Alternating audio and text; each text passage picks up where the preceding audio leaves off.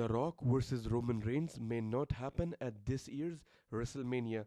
There is a report going on all over the internet where it's saying that The Rock is saying that he may not have enough time to get into a proper shape for a main event match against Roman Reigns at WrestleMania.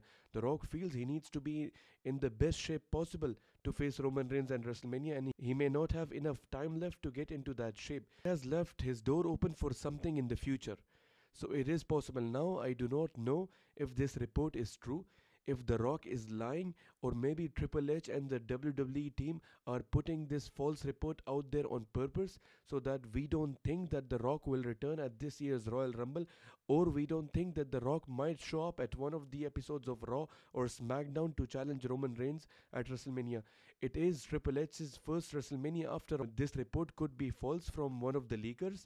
This report could be false from the WWE management. Maybe by purpose they put this report out there so we don't expect, so that our mind is closed. Yes, The Rock versus Roman Reigns will not happen, and so when he actually arrives we're gonna be in shock.